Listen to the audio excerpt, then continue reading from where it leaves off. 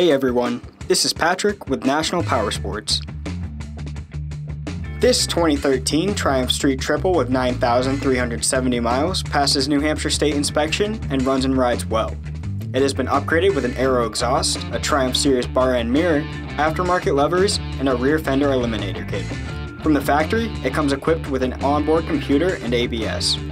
A sleek, lightweight frame thrusts riders into the agile and responsive controls of the aggressively designed Street Triple.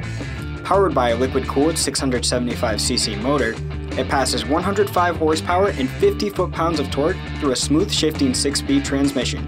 It carries a seat height of 31.5 inches and has a wet weight of 400 pounds. To see everything we know about this vehicle, including full mechanical and cosmetic condition reports, the service repair order, high-resolution photos, and more, please visit the listing on our website. We have also purchased a CycleCheck's Vehicle History Report. You can view this report by clicking the link on the right side of the video.